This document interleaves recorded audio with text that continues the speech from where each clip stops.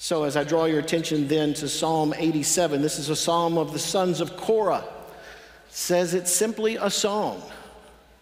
But because it's God's word, we know it's so much more than simply a song. It is God speaking. So please pay careful attention. This is God's holy and inerrant word. On the holy mount stands the city he founded. The Lord loves the gates of Zion more than all the dwelling places of Jacob. Glorious things of you are spoken, O city of God. Among those who know me, I mention Rahab and Babylon. Behold, Philistia and Tyre with Cush. This one was born there, they say.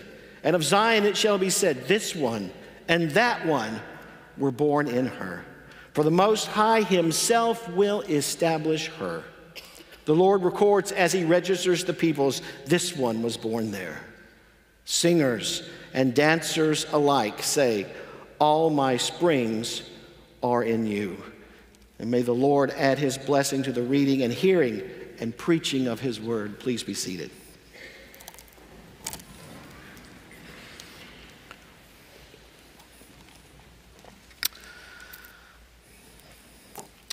Let me take you somewhere. The anticipation of diving into a cheeseburger plate with onion rings and a chocolate milkshake from the Bantam Chef. The taste of a huge banana split with hot fudge covered with peanuts from the ice cream parlor. The Friday night buzzing of the stadium lights at Bruce Field for high school football as the weather just starts to chill. And my favorite, the uber macho revving up of engines of Camaros and Firebirds and pickups as people cruise Maine after the game. Cassette tapes blaring Boston. I try to forget the mullets, though. Now, these are just some of the things I remember from my hometown, Pickens, South Carolina. What's so interesting to me is how vivid those memories are now as opposed to 20 years ago, which is really the halfway point from when I graduated 40 years ago. Why are those images so vivid to me now? Well, I think it's probably because I belong to at least 3 Pickens Facebook groups. Why 3? All everyone talks about on those pages is how good it was to be from Pickens. People post pictures, they share stories, honor teachers or friends that have passed. All manner of things, as long as they are all Pickens all the time. Now, there's an irony that I find in this because 40 years ago, almost every one of us couldn't wait to get out of that podunk place. It's just to leave and never look back again. Now it seems like there's no grander thing to do than speak the glorious things of our hometown. Now there's a lot of reasons to conclude why we do this and why so many others across the country do the same. Just look on social media and look for hometown pages. You'll find them. They are everywhere. Nostalgia, perhaps. But at the very least, we are reminiscing about a place that shaped us and helped define who we were and ultimately became. A place where we felt we belonged or hoped to belong, at least a place of security and comfort. Like so many of our longings in this world, I believe this is because God made us to live with just this sense of identity and security by living in communion with Him and in community with others who share that same longing. And even though we have fallen and are sinful, that longing is still there. As believers in Christ, we are like Abraham, of whom the writer of Hebrews said he was looking forward to a city that has foundations, whose designer and builder is God. The Bible calls that city Zion, New Jerusalem. And that city is nothing less than the people among whom God himself lives now and forever. What an amazing thing to even consider. It is the church of Jesus Christ, bought with his own blood. And it is the ultimate hometown for those who are born again. And so it's no surprise that glorious things are spoken of Zion. And over the years, many outside the church have repeatedly written the church's obituary. And in the last few decades, even those within the church have concluded that, well, the church is a podunk town, that they can't wait to leave or at least transform in their own image. She has to be redesigned, she has to be rebuilt, she has to be reimagined, rebuilt to look sleek and gleaming, to be appealing, because the old town just can't compete with the flash and dazzle of our culture. Those people are not only wrong, they're dead wrong. As in no other period of our lifetime, practicing the peace, purity, and protecting the message and mission of the Church of Jesus Christ are critical commitments for us, his people, right here, right now, in the church, capital C, at large, and in this church, Briarwood, and in all churches where Christ is preached. We must love Zion, the church, and recognize what is glorious about her message, about her mission, and about her ministry. We must long this for all individual local churches in all places, that the church would be awakened, revitalized. Now, Zion is spoken of first in the Bible in 2 Samuel 5, where we learn that David and his mighty men, before he was king, captured the city of the Jebusites, Jerusalem, and a stronghold called Zion on the highest ridge there in those mountains. And almost immediately after capturing it, it became known as the city of David. And he began to work to transform it. He brings the Ark of the Covenant to Jerusalem, placing it in a tent that becomes functionally the temple. And the ark represented God's presence with his people. And so bringing it there, it made Zion to be the place where God manifested his presence with his people. And so it became known as the city where God's presence was manifest. Zion, the place where God visited his people in a special way. He wanted to build a temple, but of course that fell to his son Solomon. And when Solomon built the temple, even though he realized what God had promised to do by manifesting his presence there, he said this in his prayer of dedication: "Will God indeed dwell on the earth? Behold, heaven and the highest heavens cannot contain you. How much less this house that I've built?" But still, in his abundant grace, Zion, as the temple city, was the place where God chose to manifest his presence among his people in a special way. And I think that's what is referred to here in verse 2 of Psalm 87. The Lord loves the gates of Zion more than all the dwelling places of Jacob. Yes, God is omnipresent. And yes, God loves all the cities in Israel because they belong to the land he promised Abraham, Isaac, and Jacob. And their dwelling there was a fulfillment of that promise. But as this verse says, because it is where he has chosen to manifest himself, above all the cities, this is the place the Lord loves and shows himself to his people. He loves Zion. Pastor Reeder loved the church. So we know he loved Briarwood. But he loved the church because Jesus loved the church. And his heart was for those pastors and churches that were beleaguered for so many reasons, their own limitations and sins and the squabbles that took place within the church leadership.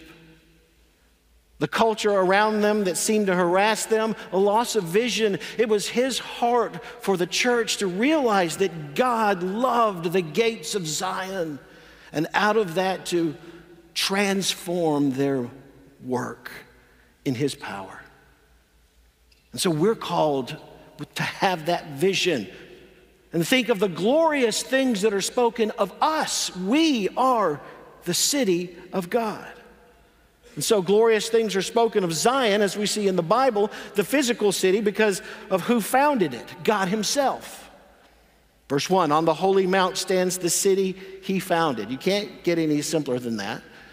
We could say in the providence of God, David captured the city and it began to grow, and all the things that happened in making it that center of worship were the foundation of God's providence.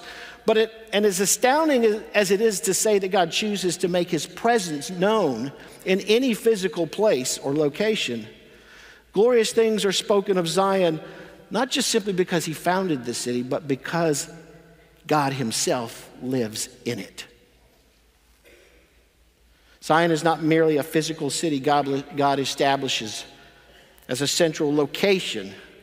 It's not merely God's intention to visit his people.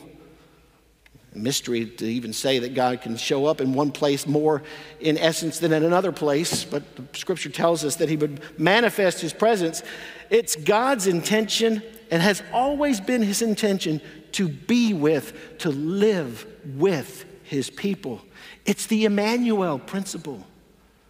From the very beginning, God does everything he can to communicate to his people. Bit by bit, as each covenant unfolds, his desire is to be near them. And so he makes a way for them to draw near to him through sacrifice, picturing ultimately the final sacrifice of Jesus. And then he literally fleshes out that principle, Emmanuel, God with us, in the incarnation, as Jesus comes to fulfill it. And then he gathers us as his people so that he might live among us. We'll look at that in a moment. But ultimately, his desire, as we see in the book of Revelation, is that the dwelling place of God is with man forever. Zion is the people of God, the church he established through the giving of his own Son. And I believe the Holy Spirit may have brought Psalm 87 to the Apostle Paul's mind when he inspired him to write these words in Ephesians 2. We've seen them in the Confession of Truth this morning. And he came and preached peace to you who were far off, peace to those who were near. For through him we both have access in one Spirit to the Father. So then you are no longer strangers and aliens. And Paul is speaking here to those Gentiles who have been brought near, made one with the people of God in this covenant promise. You are fellow citizens with the saints and members of the household of God, built on the foundation of the apostles and prophets, Christ Jesus himself being the cornerstone, in whom the whole structure, being joined together, grows into a holy temple in the Lord. In him, you also are being built together into a dwelling place for God by the Spirit. You, me, all who have been saved by grace alone, through faith alone, in Christ alone, we're being built together into a dwelling place for God by the Spirit. I don't think we can possibly take in the magnitude of that reality. Yes, we believe that God dwells within us individually. Jesus himself said, if anyone loves me, we will come to him and make our home, strike our tent with, or set our tent up with you. But this is God dwelling in the midst of his people, living even in the church. That's glorious. And it's something that the world cannot know. But what is also glorious is the reality that God's dwelling in his people is our source of sustenance and of everything we truly need to live. All who have been touched by this grace in any measure have come to see that God himself is that ever-flowing spring of life. Look at verse 7. Singers and dancers alike say, all my springs are in you. Psalm 46, also by the sons of Korah, as this psalm is. Maybe it could even be the same psalmist. In verse 4 says, there is a river whose streams make glad the city of God, the holy habitation of the Most High. God is in the midst of her. He is that stream. She shall not be moved. Now, in our world of a zillion brands of bottled water, and all of them having all kinds of different flavors, flavored water, and you buy it in a bottle. Let that sink in. It's kind of hard for us to truly appreciate the critical sustenance of springs, life-giving springs. Maybe when the city has to shut the water off for some reason or the electricity goes off, then we realize how dependent we are on things like that. But it's never really a crisis moment for us because we have access to water everywhere. Civilizations were built on access to ready supplies of water, particularly a steady rushing supply from fresh springs. That's why they pop up around rivers and springs. Cities that were fortunate enough to have those springs within their walls could withstand sieges because they had sustenance. Or if they were deep water springs, they could even survive periods of drought.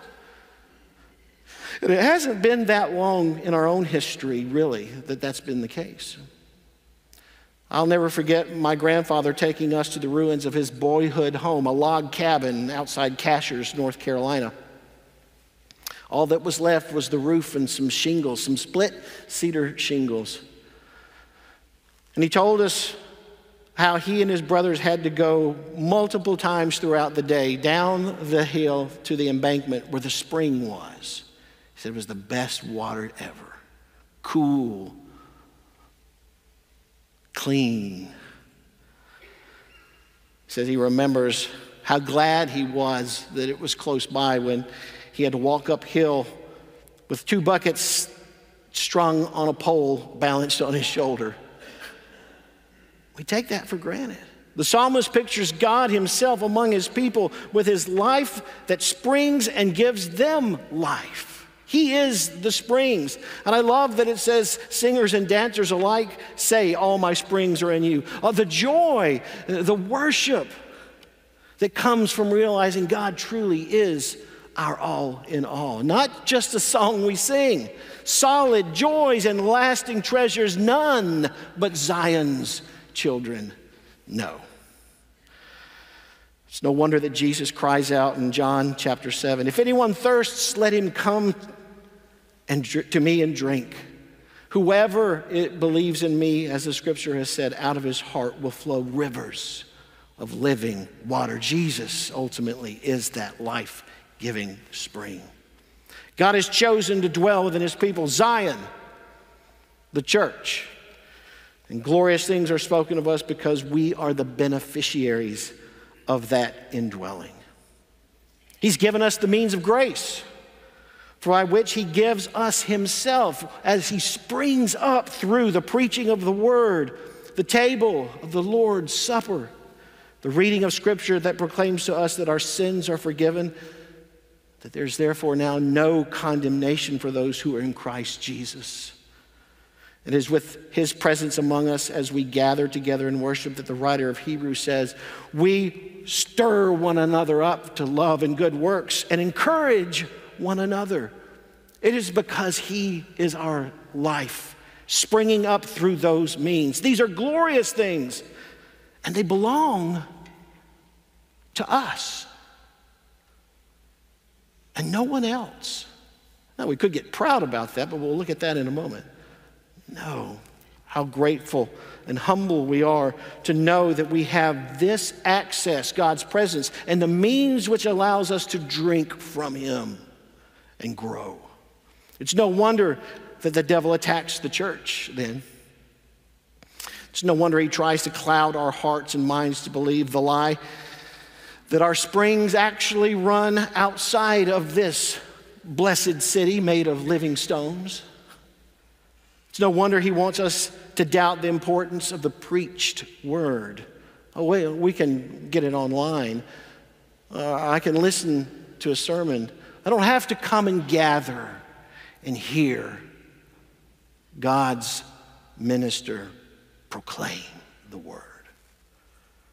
It's no wonder he wants us to accept the lie that we can walk with Jesus just as well outside of this city as within, away from the gifts we need from our brothers and sisters and withholding from them the gifts they need from us. It's no wonder Satan wants us to think this way.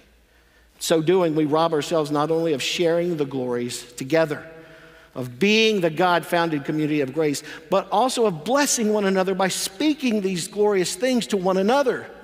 There's a reason why the scripture says to build each other up, to encourage one another, because we speak the truth of who we are, the beneficiaries of grace, the people of God in whom he dwells and whom he is sanctifying.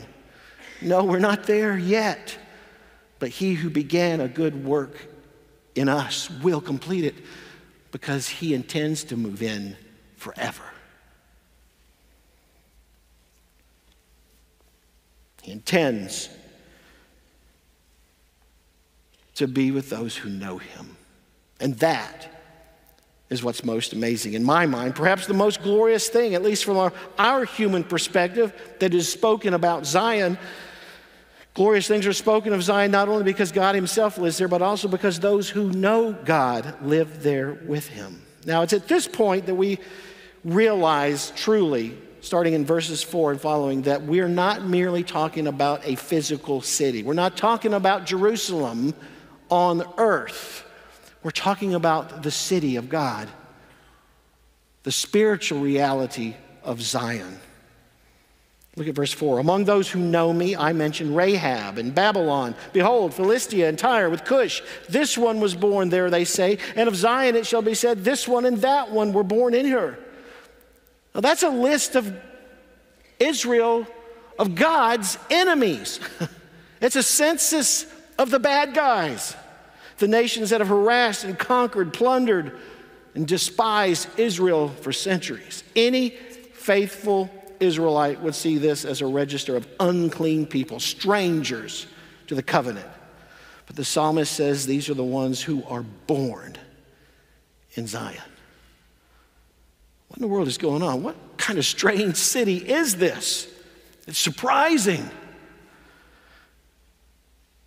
Even the temple court had a wall to keep the unclean nations from trampling where only God's people could approach. How can the psalmist begin to say that these are born in Zion? It's because he isn't talking about the physical Zion, but the spiritual Zion. And the most profound truth mentioned here is not that Gentiles, God says Gentiles know him, but how it is that they've come to know him. Again, verse 5. Of Zion it shall be said, this one and that one were born in her. The Most High himself will establish her.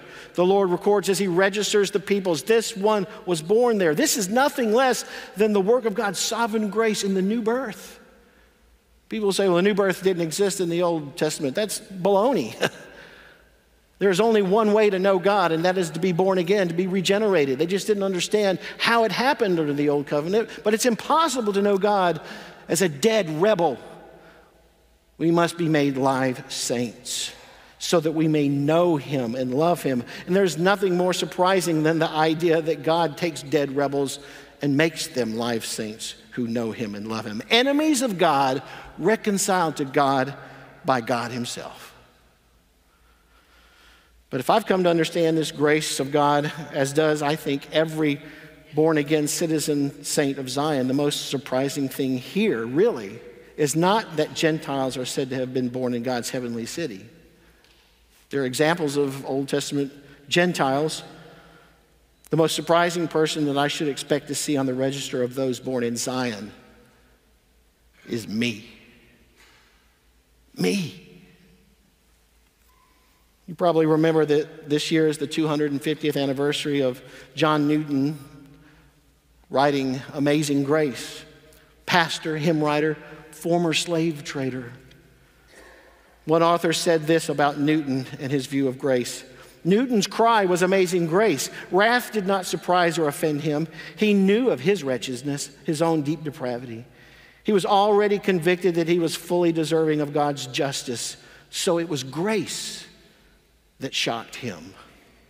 It was grace that seemed so out of place. If there was any offense to the gospel, it was that God would take the sin of a very bad man like John Newton and place it on the perfect man, Jesus Christ. You know, a lot of people often will say, you know, I think we're going to be surprised at who we see in heaven. I don't believe that. Because if I'm there, I won't be surprised that anyone is there, because if God can save me, he can save anyone. This one and that one was born there. And what's so interesting about that flourish of grace in that verse there is that when it says this one and that one, it's a Hebraism that you could translate that one and that one and that one. That man, that man. There are so many over and over again. Think of that picture in Revelation 7 in which the throng, which no one can number, cries out, salvation belongs to our God who sits on the throne and to the Lamb. That is glorious. And finally, in light of that truth, the size of the multitude, glorious things are spoken of Zion because of who passes through its gates. Now, of course, you surmise correctly, as you've noticed, the first subpoint of every one of these is God himself. Always make God the center. I would fail my homiletics class because of coextension. But God is always the focus. Gates, if they're more than just merely decorative, are designed to have an important function. They keep out the undesirable. They keep out the dangerous, the unwelcome. Why else do people have gated communities? In other words, they're a first line of protection. But they also let in those who belong, those who have business or are honored in the city. Most of us have heard how in ancient Near Eastern culture, the elders and leaders of a city would sit in the city gates, having their fingers on the goings on by way of being aware of the goings in and the goings out. Our call to worship this morning came from Psalm 24. Look in your bulletins at it briefly. Lift up your heads, O gates, and be lifted up, O ancient doors, that the King of glory may come in. He goes on to ask the question, who is this King of glory? The Lord strong and mighty, the Lord mighty in battle. Now there's debate among scholars as to what gates are in view, but I believe it could be both the gates to Zion, the heavenly city, Christ Jesus himself being the cornerstone, and the ancient doors of this heavenly sanctuary, his people, in which he dwells. The scene is that of the Lord, the King of glory, passing through the gates, entering triumphantly, having defeated his foes, and leading his conquering army in his train, a glorious procession carrying the plunder and the spoils of victory. What is this victory? The victory of King Jesus over sin through his death on the cross, giving forgiveness and removing condemnation now and forever for all who trust in him. The victory of King Jesus over death through his resurrection from the dead to give eternal life now and forever for those same ones who trust in him. Well, what is the spoil? The people the Lord has plundered from his enemies. Rahab, Babylon, us. Those whom he has registered from before the foundation of the world to be born in Zion, man after man, person after person, redeemed from death and rebellion, who he leads to their ultimate place of security, so that he himself may dwell among them forever. Listen to John, Revelation 21. I saw the holy city, New Jerusalem, coming down out of heaven from God, prepared as a bride adorned for her husband. And I heard a loud voice from the throne saying, behold, the dwelling place of God is with man. He will dwell with them, and they will be his people, and God himself will be with them as their God, Emmanuel, forever. But the city is not only glorious because of who passes through the gates to come in. It's also glorious because of who passes through the gates to go out. Specifically, those seeking the ones yet to come home. I think this is so important for us to understand. If the register of those born in Zion is indeed the Lamb's book of life, and I think it is, then it is the register of all of those for whom Jesus died, past, present, and future, which in turn means that there are still those who have yet to know that they belong to this heavenly city, that they've been born in Zion. These are our brothers and sisters, and they're not yet safe at home in Christ, in Zion. So those who know their citizenship is in Zion must go through the gates, as it were, out into the world and seek them, the waiting elect, the registered but not yet home. It's not complete. The city is not filled. Woman after woman, man after man, boy after boy, after girl, all registered in the holy eternal census, now wandering sheep, harassed by their own sin and the sin of others, who we need to bring home. Not too long after we moved to Pensacola, when our kids were all under 6, we went to Pensacola Beach one night when Lisa's family had come to visit us. We ate, and then we went to the boardwalk. Filled with seafood and ice cream, we ambled, as we've done so many times before when we came to Pensacola on vacation. Now it was home. So did thousands of other people ambling around when we realized that Bennett, around 5, was not with us. First, your heart skips a beat and you stop and scan and you call, Bennett! Bennett! And then your heart begins to beat and you begin to run all over the boardwalk, panicking, but trying not to panic. Running into shops saying, have you seen a curly-headed boy with such and such a shirt? I don't remember the shirt, but a green bucket. I remember the green bucket. He got it at Flounders. He loved that bucket. No.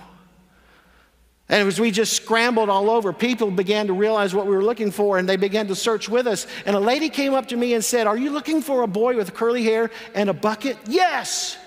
I saw him in the parking lot talking to a man. I ran to the parking lot. He wasn't there. And I ran back to the boardwalk just in time to hear that Lisa's sister had heard over a loudspeaker that a little boy was found and was back at the restaurant. And when we got there and ran to Bennett, we were crying.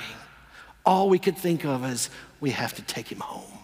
Our family was lost, now they're found. All Bennett cared about was whether or not we were going to take away his green bucket. But he was safe at home. We were ready to move mountains, to look like fools, and to wrestle down any and all bad men if necessary, because our family was lost. They were out there, and they had to come home. How that perspective changes the way we should look at evangelism. Instead of seeing it merely as a task of obedience, and it is, instead of worrying about rejection and denial, which happens, we're going out, seeking our brothers and sisters whom God has registered as born in Zion by telling them the good news that Jesus Christ, their King, has prepared for them an eternal city, and it's time to come home. And come they will, because God loves the gates of Zion. And as Jesus said in his high priestly prayer to the Father, of those you have given me out of the world, I have lost not one. And as we go out the gates, calling with the Master's voice, with the gospel, we know that he said, my sheep will hear my voice. If you don't know God through Christ, if you've not come to know and trust him, but you believe that his voice may be calling you, then hear this. Jesus said, come to me, all you who are weary and heavy laden, and I will give you rest. On the cross, Jesus paid the full penalty for our sin, gave us his righteousness, so that it is true that there is therefore now no condemnation for those who are in Christ Jesus. And he, through rising from the dead, has given us new, eternal life. And now we belong to him and his people, the city. If God is calling you to trust in repentance and faith in him, after the service there'll be elders and pastors down here who can talk with you and pray with you. And then also afterwards you can get some material that will help you understand what it means to belong to this blessed, glorious city, Zion. It's time to come home. And for us who already know, it's time for us to love the church like we have never loved the church before, and ask God to build her up like never before. Let's pray. Lord Jesus, we know you love your church far better than we love the church. But give us that love for one another in this congregation and for other congregations and for those not yet home, that we would go and seek our brothers and sisters, our family who are registered in heaven but not yet home. And will you get glory as you build us up together as that place in which you dwell? We pray in Jesus' name. Amen.